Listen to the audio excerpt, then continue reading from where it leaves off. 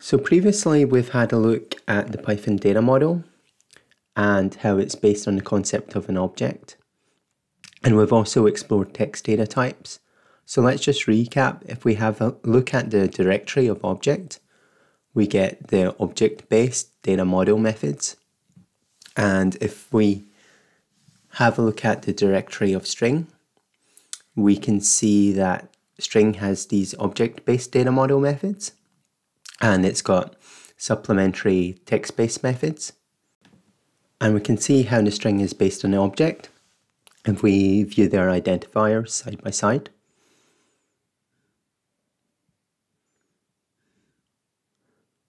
So we see the object-based data model methods are all present in the string. And if we have a look at the string's method resolution order, we can see that it's based on the object. So now we're going to have a look at numeric data types.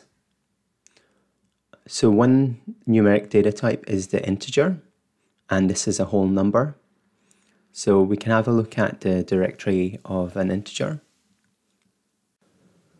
So if we have a look at the methods, we see that most of these are data model methods. So they begin and end with a double underscore. And if I just go ahead and reorder these, then we can see that it follows the design pattern of an object. So we've got all of these object-based data model identifiers. And if we have a look at the method resolution order, we can see that it's based on an object. And recall, if we use help, we can essentially get a summary of everything in the class. And this tells you essentially what built-in function or operator each of these data model methods control. And I'm just going to copy this output into the script file, and I'm going to put a multi-line string in a list just so I can use code folding. So here we see we've got the absolute data model method, and it maps to the absolute function. And we've got the add data model method, and it maps to the add operator. And there's a module called operator, so we can import it and we can have a look at its identifiers. So it's got all of the operators in the form of data model identifiers, and then it also has them all without the double underscores. So you've got absolute with the double underscores, and then you've got absolute without them. Okay, so quickly having a look at the directory of the operator module. And previously we've had a look at the directory of the int class and the object class. So essentially you should notice that all of the identifiers in the int class are either in this operator module or they are inherited from the object class. And once again, if we use help on operator, then we're going to get a summary of all of the identifiers in the module.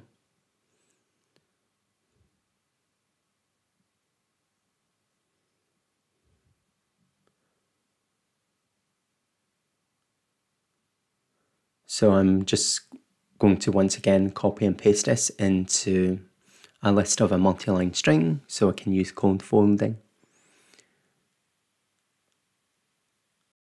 So recall that a class is essentially a grouping of data and data-related functions known as methods. And the data model methods defined in the class control the behavior of a built-in function or operator. So when you're using the class, you're going to use the operator. However, if you're looking through the class, you're going to find the data model method defined. So another numeric data type is the boolean or the bool, and we can have a look at its directory. And if we go ahead and rearrange this and compare it to the identifiers in the integer class, we can see that they're essentially identical. Okay, so I need to unfold the code on the left. And then I can view these two classes side by side. And we can see that the identifiers are identical. Now, if we have a look at the method resolution order of the Boolean, we can see that it's based on the integer, which is based on the object. And if we have a look at its help, we can essentially see that this is described in a bit more detail. So the Boolean class has a small number of methods defined in it. So this changes the behavior of the Boolean class. And then notice that all of these are inherited from the integer class. And this means when any of these methods are used, the Boolean class is going to behave identically to an integer because it's using the instructions in the integer class. We can also have a look at the floating point number class or float class, which is essentially a number that has a decimal point. And if we have a look at the method resolution order for the float class, we can see it's based upon an object. However, if we have a look at its data model identifiers and compare them to an integer, we can see that they're very similar. And this is because both classes are set up to be consistent to one another.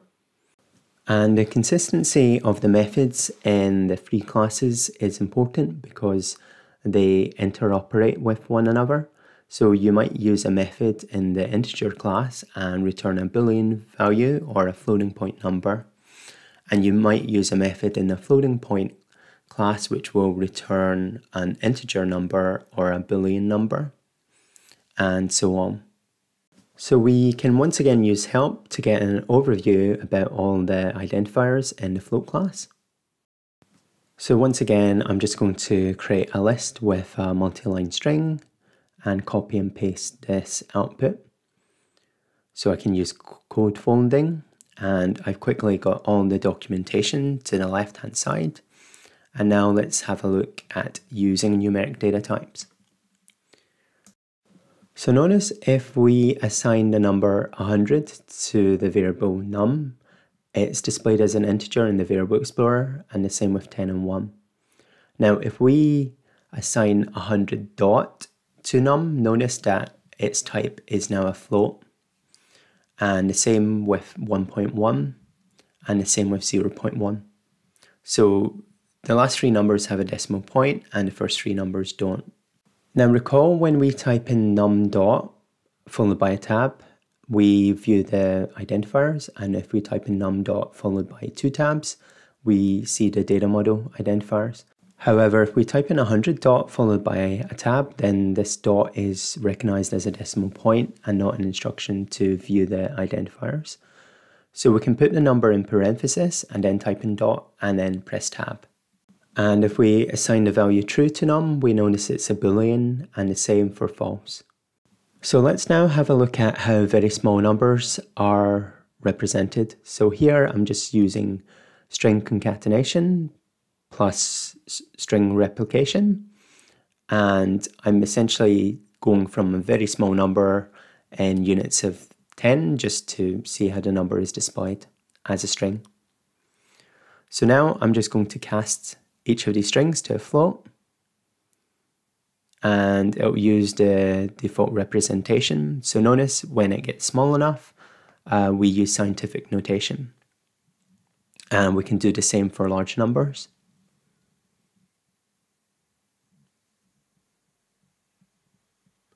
So this is printing the string, and if we cast a string to a float, we can see that once the number gets big enough, it once again uses scientific notation.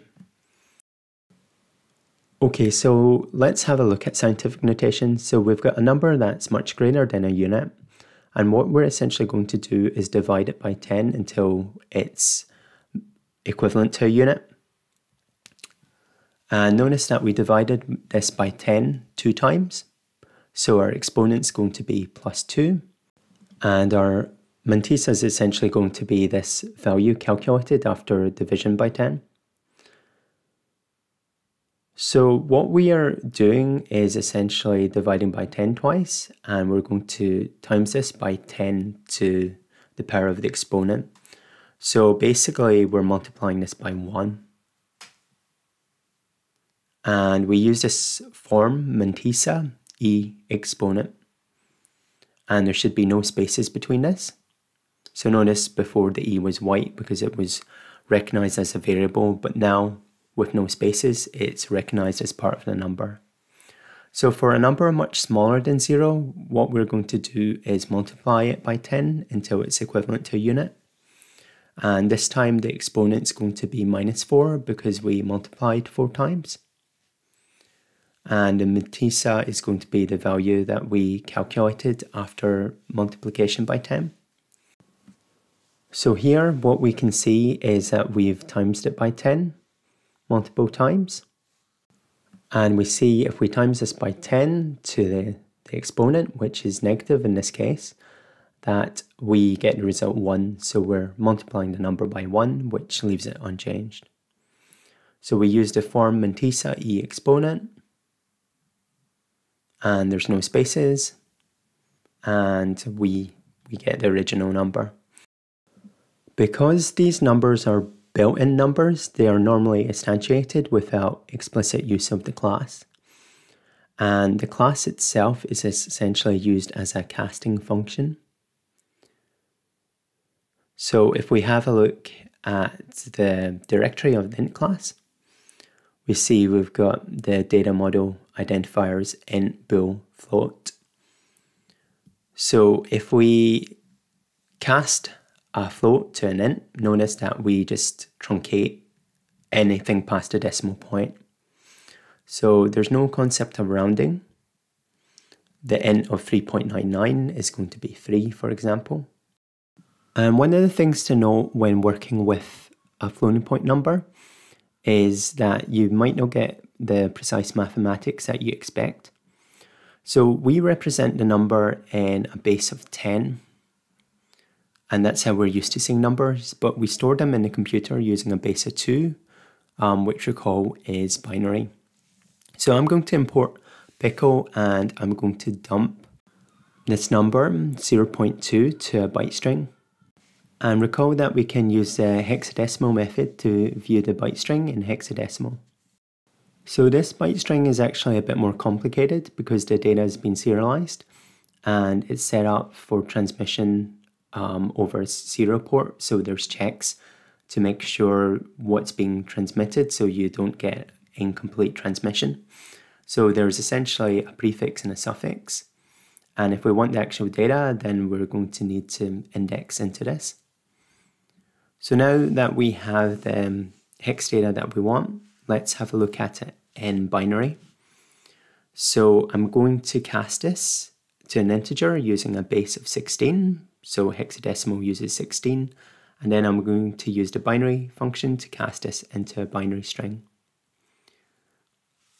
So next I want to just get rid of this prefix 0b, and I want to make sure that all 64 bits are shown. So this is what the float looks like when it's stored on your computer. So the first bit, which recall is at index 0, is the sign. The next 11 bits are the biased exponent. And then the rest of the bits are the mantissa. So one thing that's quite common in a mantissa is essentially recursion. So the same sequence occurs multiple times and is not encoded precisely. So eventually the mantissa runs out of bits and something gets truncated. And this results in the rounding errors that you see when you use a float. So essentially if the sign bit is 0, the sign is going to be positive, otherwise it's going to be negative if it's 1. So in this case you can see the sign is positive. And now let's have a look at the biased exponent. So we see this as a binary string, but we don't have the 0b, so let's add this. And then we're going to cast this into an integer. and we've got data that's base 2 that was in binary. So we see that this is 1020, so the offset of 1023 is used. So essentially any positive or negative value that we encode is positive. So if we just subtract this offset, then we're going to get the unbiased exponent, and in this case we can see it's -3. So we can have a look at this unbiased exponent in binary. So we see this is essentially the binary equivalent of 3 with the negative sign in front of it. So let's now have a look at the mantissa. So the one thing to note is that we're missing essentially this 1 point. And this is because it's a constant for all binary numbers, so we don't encode it to a bit just to save memory, which means that we can have a higher dynamic range. So what we're going to do is we're going to add this prefix that's missing. So it should be 0b1, not 0x1. I've made a mistake here. Let me try and fix this. So this is index 1, it should be b. Let me just recreate this. Okay, so we have this now in binary. So let's now have a look at the sign, the mantissa and the unbiased exponent all in binary. And if you have a look at the mantissa in particular, you can see that values appear to repeat. So you've got this 1 0 0, 1 1 0 0, 1 1 0 0, 1 1 0 0. And essentially you're carrying on this operation until you run out of bits, and then you essentially have to truncate it. So this leads to some sort of rounding error, and we've seen this when we use floating point numbers. So quite often the sign's expressed in the same form. The power is essentially expressed as a unbiased exponent in integer form, base 10, and the mantissa is expressed in hexadecimal. So what I'm going to do is just create a hexadecimal string, and I'm going to remove the prefix 0x and add the prefix 0x1 dot, because recall the 1 dot isn't stored, and so we need to include it. So we essentially have the sign, the mantissa and the power in the following form. And this is essentially the form that we use for scientific notation in binary. So recall that scientific notation looks like this. So we use P instead of E, and the form otherwise is very similar. So if we have a look at the directory of the float class, we can see we've got this from hexadecimal class method. And a class method means it's called from the class. And in this case, it creates a new instance. So it's an alternative constructor. So if we use the from hex class method from the float class and supply the above in the correct form, then we get the float 0.2, which was the floating point number that we started with. And we have the complementary instance method. So an instance method always has self here. Hexadecimal, which will return this string.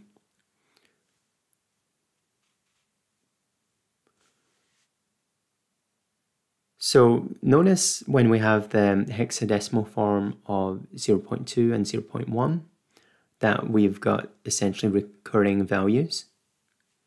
And when you've got recurring values, i.e. it's not ending in 0, 0, 0, 0, you've essentially got some sort of rounding error because you've only got a limited number of bits to store the number in. So the formal and informal string representation for integer, float and boolean value is essentially identical. So you can see we've essentially got the same string returned when we use repr and string on the following numbers. So each number also has this format data model method. And the format data model method defines the behavior of the number within a formatted string. And recall that we can use an f string for short. So we use braces to insert a variable, and then we use a colon, and then we've got a format specifier. So for a decimal integer, we can use d, and we can prefix this with the width of the string. So if we wanted to take 5 characters, we can use 5. And if we want to show the leading zeros, we can put a 0 in front of this. So if instead we use C to represent the number, what we're going to do is find the character that corresponds to the number's ordinal value. So for example, if we have a look at the number 1, 97, and number 2, 945, and use the character function, we get A and alpha respectively. So if we use the format specifier for num1, we get the character A, and for num2 we get the character alpha. We can also represent the number in binary using B. So recall that we can use the binary function to display a number in binary. And quite often you're going to want to display 8 bits for a single byte or 16 bits for 2 bytes. And you might want to display the prefix 0b or not display it depending on the situation.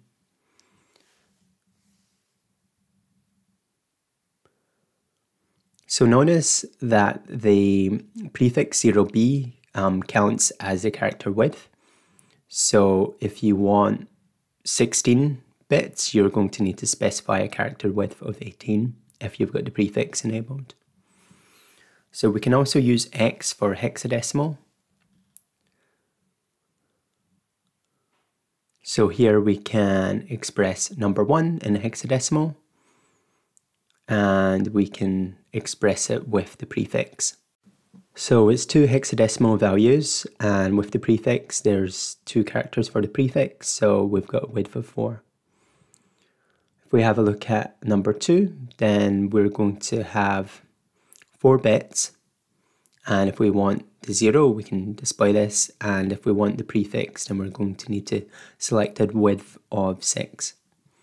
If we use capital X instead of small x, then we're going to see everything in uppercase. However, in general it's not recommended to use uppercase because you want to match Python's default representation, which uses lowercase. And also hexadecimal is supposed to be as readable, human readable as possible, and the uppercase variants can get mistranscribed with characters. So we can also view a floating point number, and we can view it in the fixed format. So that's the form without the scientific notation. So once again we've got the character width, and then after the decimal point what we have is the precision, and if we prefix it with 0 we're going to display the leading zeros. So notice that the decimal point is included in the character width. So here the character width of 10, you've got 5 characters before the decimal point, then the decimal point itself, and then 4 characters after. And we've got 4 characters after because we specified a precision of 4. So we've also got the form with the scientific notation, and we use E here. And generally you would specify the width and also the precision. So remember the width is also going to include the decimal point, the E, and then the sign of the E and any of the values in the sign. The precision is going to be the numbers after the decimal point. And if you prefix it with 0, you're going to see leading zeros. This is less common with this number format. If we use uppercase E, then we're going to view the exponent using an uppercase E. However, this isn't recommended because we want to be consistent to Python's formal representation, which uses the lowercase e by default. And G is the general format, which is the way the number is typically displayed. So if it's in a range of powers below or above a unit, essentially, it's displayed using the fixed format. And if it's way smaller or way larger, it's going to use the scientific notation. And you've got the general variant with uppercase G, which is essentially the same, but we'll use uppercase E for the scientific notation. And a number can be expressed as a percent using the percentage sign. So what the percentage does is it multiplies it by 100 and then displays the percentage sign after it. So let's discuss order of magnitude. Let's take the radius of hydrogen. So it's 1.2 times 10 to the minus 10. And let's compare this with, say, a human. Let's just say a human has a radius of around 1 meter. And let's also take the radius of the sun. So this is absolutely massive compared to us. And I forgot the assignment operator. So we can view these three numbers in the variable explorer. And just so we can see them side by side, I'm going to use the following fixed format specifier. So essentially I'm going to use a width of 24, show the trailing zeros, and use a precision of 12 after the decimal point. So let's have a look at these three numbers. So you can see that's tiny, that's around a unit, and this is massive. Now let's have a look at adding a massive unit to a tiny unit. Notice that the massive unit doesn't change. So if you think of this as a practical application and you've got the radius of the sun and you add a tiny hydrogen atom to it, you're not going to notice the difference because the error of the radius of the sun is leaps and bounds larger than the radius of the hydrogen atom. So addition and subtraction of the small number from the large number essentially won't change the larger number. However, if you do an operation such as division, you might get a physical quantity such as the number of hydrogen atoms along the radius of the sun. So we can have a look at these numbers and just kind of visualize how the calculation's made. So basically you use the mantissa and the power separately and you calculate the result from these. So if we take the mantissa, and in this case we divide one from the other, and we take the exponents, and in this case we take away one from the other, then that's how we get the result.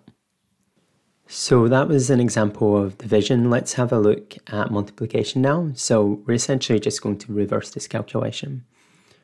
So we're going to multiply the number of hydrogens by the radius of hydrogen. And this will give us this radius of the sun. And now what we're going to see is if we take the mantissas and multiply them, and we take the exponents and add them, then that's essentially how we get this result. So although the floating point number, it has an inaccuracy because it's only encoded to a certain number of bits, this inaccuracy is normally not substantial compared to the error that a physical number is going to be measured in. So floating points are generally used for most calculations in physics. So there are some operations in Python which will require a whole number or integer and will not work with a float. So one of the data model methods you see for integer but not for float is index. And this means it can be used to index into a collection such as a string. Notice that if you try to use a float, you're going to get this type error. And you'll get this type error with any float, so even 1 point, it will still give you this type error because the operation is not supported. Let's have a look at these unitary data model methods. So they don't require any additional data apart from the instance data. So positive will leave a number unchanged and negative will change the sign. And these are normally used by the operators plus and minus. Now we discussed that a bool is a subclass of the string, and it uses the string methods for positive and negative. So if we have a look at the positive value for false, we get 0, and if we have a look at the positive value for true, we get 1. So this means that a Boolean value of false is essentially equivalent to 0 if an integer operation is used, and a Boolean value of true is equivalent to 1 if an integer operation is used. So you can see this if you have a look at plus false, plus true, so you get 0 and 1. If you have a look at minus false, then you're going to get 0. Its signs change, so negative 0 and 0 are the same. And if you have a look at negative true, then you get minus times 1, so that gives you minus 1. A number can be inverted using the invert method. So the inverted number is essentially the number that sums with it to give negative 1.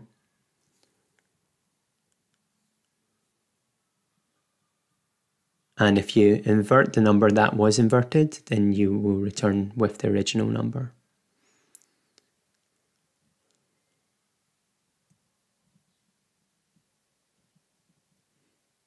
So the absolute function will retrieve the absolute value of the number, so essentially it strips the sign. Let's now have a look at a binary data model method. So it essentially operates on the instance itself and interacts with the instance value, and then you get a result. So for example, if we have a look at instance 1, this is the instance itself, and then we add this to the instance value, we get return value of 3. And the data model method add controls the behavior of the add operator. Notice that there's also this reverse add. So this would be 2 plus 1 from the perspective of 1, taking 1 to be self. So notice that if we add an integer to a floating point number, we get a floating point number. Now, if we try and use the data model method from the integer, we can see that it's not implemented. So what this means is that we actually use the method defined in the float class. So in this case, it would be reverse add. So normally when you see the reverse operator in the class, it means that the operation can support 2 different instances from 2 different classes. So for example, in this case, you're adding an integer to a floating point number. So if we have a look at result of 2 plus 1, we can see we've got an integer. If we have a look at result of 2 plus 3.14, we can see we've got a float. And this is because the float method, reverse add, has been used. And if we add an integer to a Boolean value, then we see we get an integer because the Boolean is essentially treated as an integer and uses the integer data model methods in this operation. If we add a float to a Boolean value, we're going to get a float. And recall, if we wanted an integer or a Boolean, then we would just use the class as a casting function. And when casting an int or a float to a bool, only 0 is false. Any non-zero value, positive or negative or tiny, is true. So the integer class has some identifiers that don't really make much sense to use with the integer class and are just there for consistency with the float class. So they are generally used in the float class to determine if the floating point number corresponds to an integer, and to round it appropriately if it's not. So you've got isInteger, and it's going to tell you if the floating point number corresponds to an integer, giving the boolean true or false.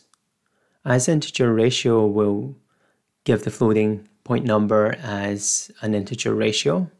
So for example, 0.5 has a ratio 1, 2.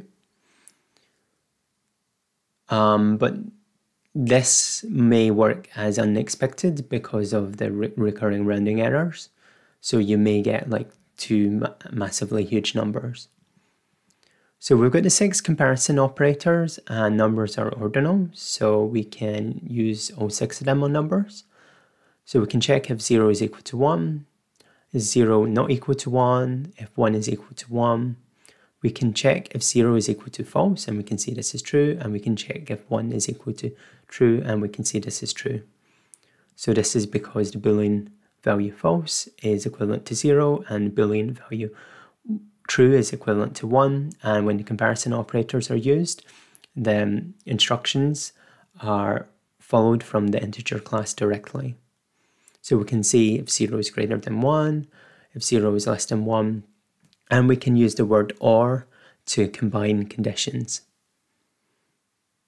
So we can see is 0 equal to 1 or 0 is equal to 0. So one of these conditions is true, so we get true. If we see 0 is greater than 1 or 0 is equal to 1, then we get false because none of these conditions are true. And we can combine the operations greater than and equal to with the greater than or equal to operator. We've also got the less than or equal to operator. So instead of using OR, we can use AND this is only going to result in true when both the conditions are true.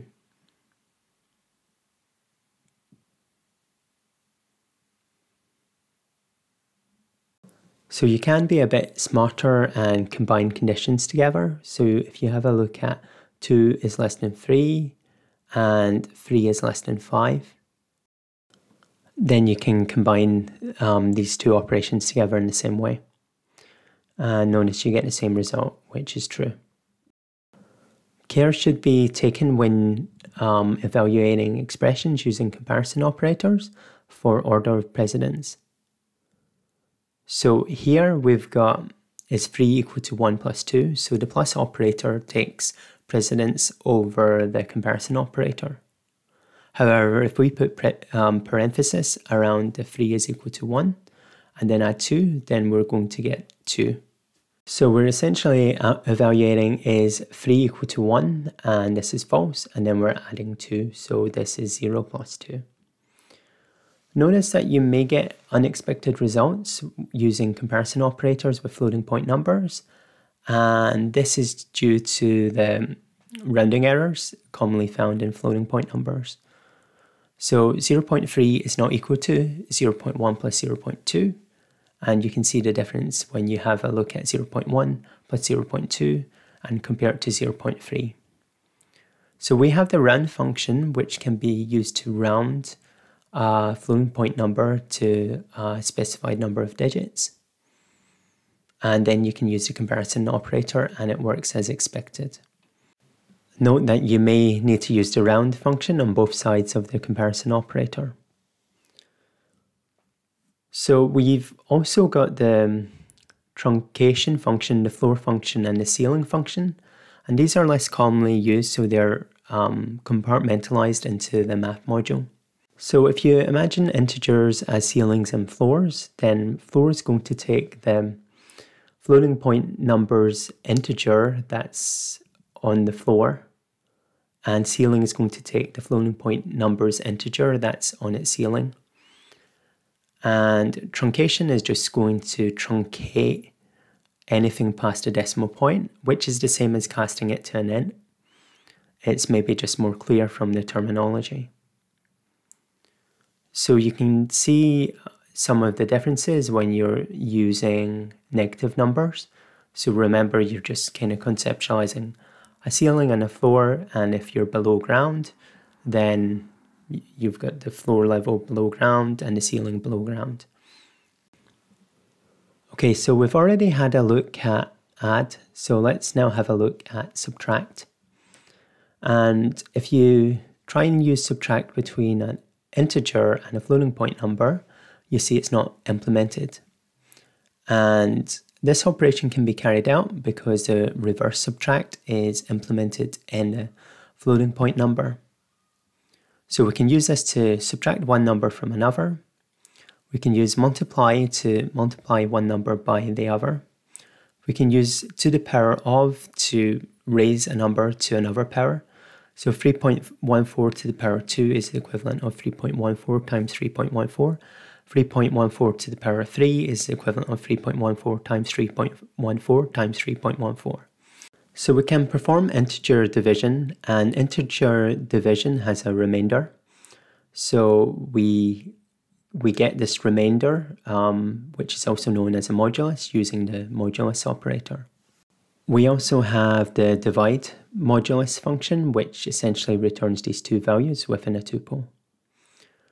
We also have the true divide operator, which returns a floating point number. So the remainder is essentially expressed as a fraction after the decimal point. And notice in the case of 4, true divided by 2, you get 2.0. So this is still a float, even though it's a whole number. Let's now have a look at PEDMAS. So this is an abbreviation for parenthesis, exponentiation, division, multiplication, addition, or subtraction. So basically you can change the order of precedence by using parenthesis.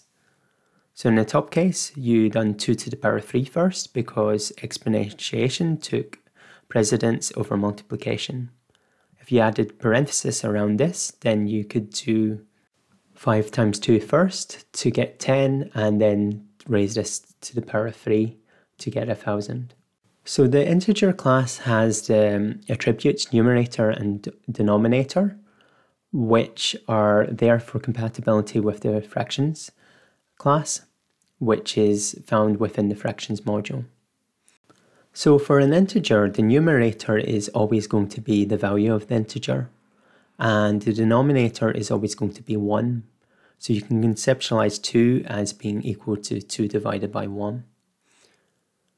So if we have a look at the directory of the fraction class, we can see that it's set up for numeric compatibility with the integer class. And if we just rearrange the identifiers, we can see we've got the object-based identifiers. And then we've got many of the identifiers seen in the integer class, although it's a smaller subset of them because there's less operations supported with fractions than there is with integers. And identifiers beginning with a single underscore are essentially used internally within the fraction class and aren't used by the user, so you can pretty much ignore these. So we need to use the fraction class to instantiate a fraction instance. And in order to do so, we need to express a numerator and a denominator. And the formal and informal string representation for this class differ. So the formal representation, when you print it out, you're going to essentially get what you need to input to create an instance. If you use the string representation, then you've got this shorthand form for a fraction, which is similar to how you would view it in mathematics. So because we've got the data model method add available, and it's set up for compatibility with the integer class, we can essentially add a fraction to an integer. And we can use the float class as a casting function to cast it to a float. Now, if we perform addition with a float, then any fraction instance and integer instance is going to be cast into a float, so the resulting value will be a float. So we can multiply a fraction by an integer, and this will give us a fraction. And if we raise integer to the power of a fraction, we're essentially going to cast this into a float. Some of our operations, such as integer division, will still give us an integer. However, the modulus associated with it will generally be a fraction. And notice, because this was essentially whole, this is 0, and it's just rounded down to its simplest form, giving a denominator of 1. So the attributes real and imaginary, along with the method conjugate, are for compatibility with the complex class. So the complex class has a real and imaginary component, and the imaginary component was defined using the square root of -1. So if you have a look at -1 to the power of 0.5, you essentially get 0 plus 1 times this imaginary component. Now we can split this to the real and imaginary component separately. And if we just go ahead and round the real component to 6 decimal places, we see that this is effectively 0, and what we see is the kind of rounding error inherent in the float class. So the complex class has a real and an imaginary component, and we can have a look at the directory of the complex class. The integer class and the floating point class have the imaginary and real attributes. The real attribute is essentially the value of the float, and the imaginary attribute's 0 just for compatibility with the complex class. So if we have a look at the initialization signature of the complex class, notice that we essentially require 2 integer values, one for the real component and one for the imaginary component. And notice that there's the shorthand form, which is 2 plus 1 j, and there's no spaces here, and they are generally included in parentheses just to emphasize the fact that they're grouped together. So you don't want to add spaces, and generally you want to include the parenthesis around them just to emphasize that they're together. So you can have a look at the formal representation and the informal representation, and you can see it's consistent for this class. So recall that the definition for j was the square root of -1. So if you do 0 plus 1 j times 0 plus 1 j, then you should get -1 and no imaginary component. So for addition and subtraction, you essentially just treat the real and imaginary components separately. So you perform addition and subtraction of the real component and addition and subtraction of the imaginary components, and then you combine them together. So in this case, you've got 5, and its real component is 5, and its imaginary component is 0. And you can multiply or divide by an integer, and you're just essentially carrying this operation on each of the components. When you multiply one complex number by another complex number, you essentially need to algebraically calculate them out. So this would be 1 plus 3j minus 3j minus 9j squared. But remember that the definition of j was that j squared equals -1. So this would be 1 minus 9, which would sum up to give 10. And this number that we use to multiply this is known as the complex conjugate, and essentially can be used with the complex number when multiplied together to get the magnitude. If we have a look at the int class, we can see there's a number of methods for compatibility with a bytes instance. And so the integer has the class method from bytes, and this is an alternative constructor which can be used to construct an integer instance from a byte string. So recall from the previous video that a byte is essentially an integer ranging from between 0 to 256, inclusive of 0 and exclusive of 256. So the highest value it can have is 255. And recall that you've essentially got the ordinal value of a character. So in this case, the ordinal value of A is 97 and B is 98.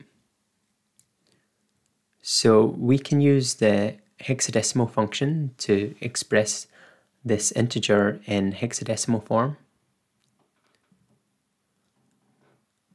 And notice that we've got this OX, which means it's in hexadecimal, and we can use this in a bytes in replacing the O with a left slash, which means insert the escape character. And if the escape character is a printable ASCII character, then it's represented by that ASCII character. If it's out with the ASCII range or it's non-printable, you're just going to see it represented by this escape sequence. So we can use this integer class method from bytes to create an integer instance from one of these byte strings. So here you see that we've got the integer 97 returned, and so this works as expected. We've also got the instance method 2 bytes, which can be used to cast an integer from the appropriate range to a bytes instance. So if we have a look at the ordinal value of a non-ASCII character, such as alpha, we get the value 945, which is greater than the maximum value of a byte 255. So what this means is this value is encoded using multiple bytes, and if we have a look at its hexadecimal form, then we see that we get more than 2 characters. And in this case, we've got 3 characters, so remember it's two characters per byte, so in this case we're going to need 2 bytes. So 0, 3 and B1.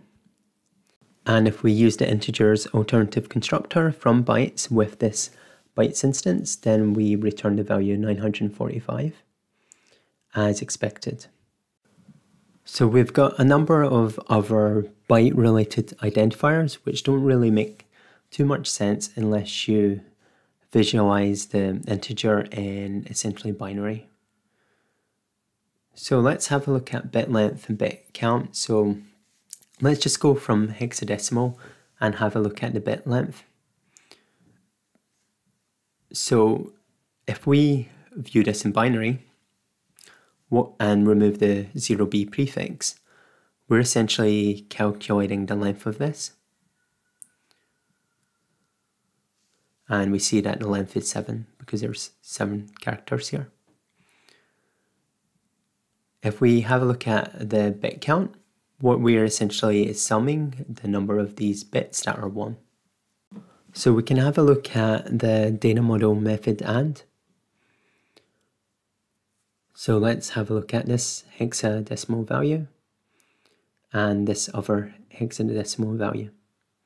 So recall the default representation for integer is in decimal, so let's just use the hexadecimal function to view this in the hexadecimal.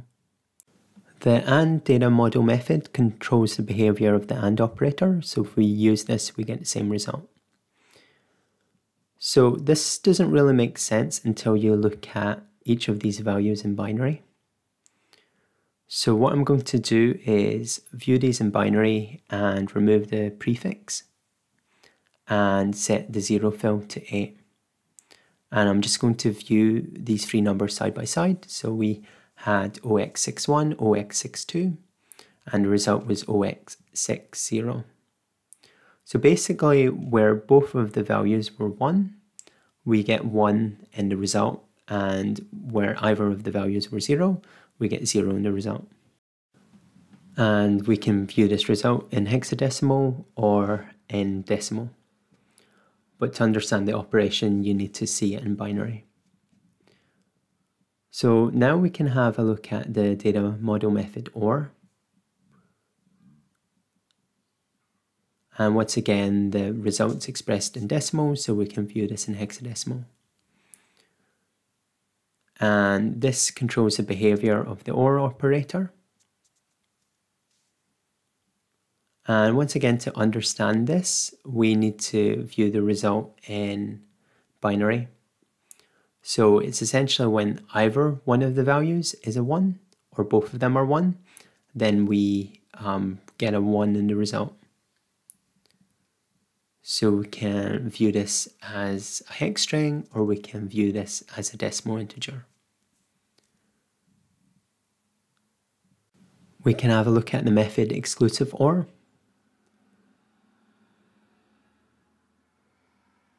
So once again, this returns the decimal value 3, and we can have a look at its hex value, which is 0, 3. So this controls the behavior of the exclusive OR operator, and it shouldn't be confused with the power 2 in some other programming languages, such as MATLAB. This is used for the power of. So to understand the above operation, we need to have a look at this in binary. So essentially, only when the 2 bits are different do you get 1 in result. If they match, then you get 0 in the result. And we can have a look at the result in hexadecimal, and we can have a look at it in decimal, respectively. So one thing you should note is that the AND or OR data model methods map to the AND or OR operators. They do not map to the AND or OR keywords. So if we have a look at using AND between 2 integer instances, so if one of the integer instances is 0, you're going to return 0. Both of them is 0, you're going to return 0. And if both of them are deemed as true values, so if they're cast to a bool, they're true, then you're going to return the value on the right. So 2 and 3 will give you 3 because 3 is on the right. So recall that a Boolean value of an empty string is false, and the Boolean value of a non-empty string is true. So this can also be used with strings. So because the string is false, then essentially the 0 value is being returned.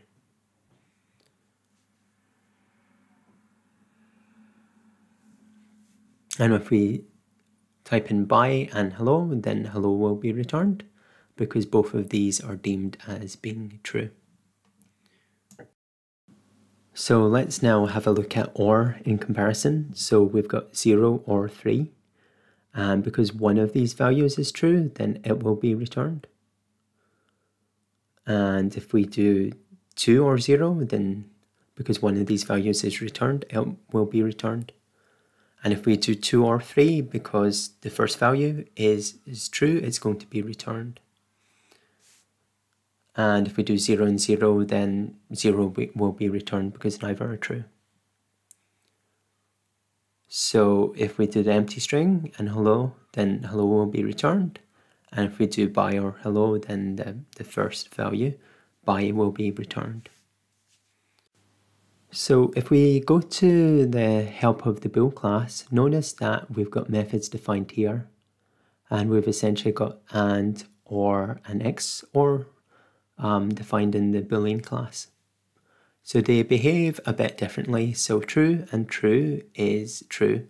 Notice that true and true is also true. False and true is false. False and true is false. True and false is false. True and false is false. False and false is false. False and false is false. So basically the keywords and the operator are consistent for the bool class. So if we do true or true is true. True or true is true.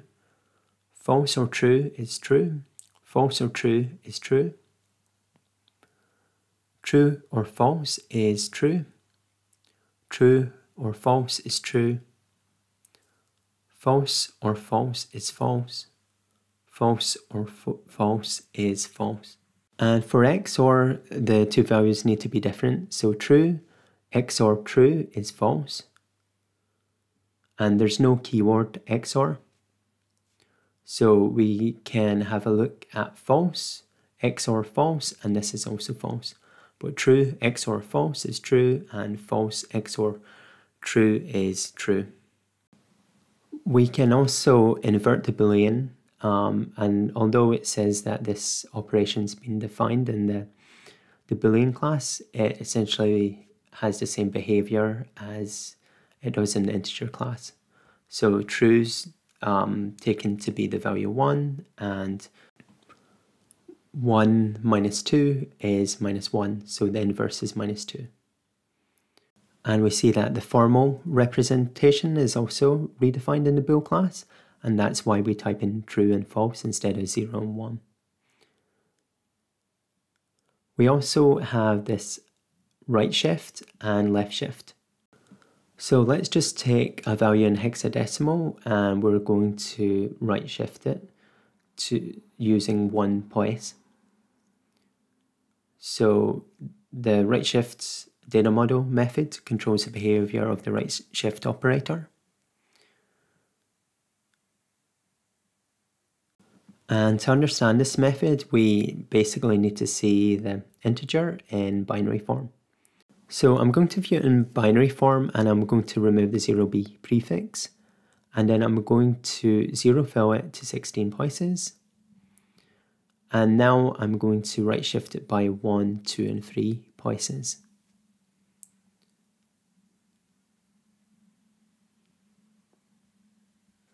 And if we have a look at the result, then you can see what's essentially happened is that we've got one more 0 to the right and everything's been shunted away.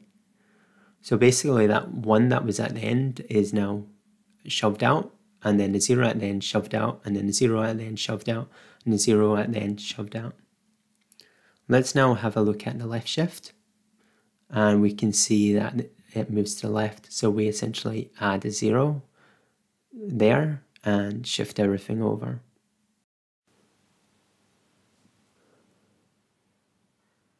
So we can just have a look at the value OX B31, and we can left shift this by 1 place.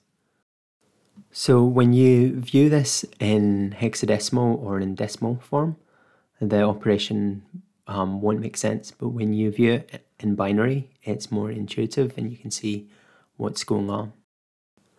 So recall that when we use a floating point number, that we essentially have this rounding error because we view the number in decimal, but we encode it in binary. Now there's actually a decimal class which behaves the same way that a decimal number does. And here we need to instantiate it using a string of the number that we want. So notice that the decimal of 0.1 plus 0.2 is the decimal of 0.3 as expected. So notice that we also need to instantiate this using a string of the number that we want. If we use a float, then we're going to basically inherit the rounding precision of the float and lose the additional accuracy intended by this module. So although we're going to have less recursive rounding errors due to encoding in binary, we will occasionally see the recursive rounding errors that are inherent in the decimal system, such as 10 divided by 3, which basically has this recurring 3 and never encodes precisely down to a trailing number of zeros. And this is because we've only got 10 digits to encode a number, so the problem's less prevalent than in binary, but it still occurs from time to time. So let's have a look at the directory of identifiers for the decimal class. So we can see that it's largely consistent with the float class. So if we view the identifiers side by side, then we can see that they're consistent. However, we see that the decimal class has essentially some different conversion methods, and then it's got a lot of additional methods at the bottom. So you can get more details about these by using the help. So we'll just add this to the script on the left hand side, just for the sake of completion. So the help will give a description of what all these additional methods do. Now, a lot of these methods in the decimal class are found compartmentalized in the math module. So we can have a look at the directory of the math module as well. So the math module contains common mathematical operations, similar to the operations you would find on a calculator. So I'm just going to group them in a certain way that makes a bit more sense. And if you use help on the module, you're going to find documentation which describes each of these functions.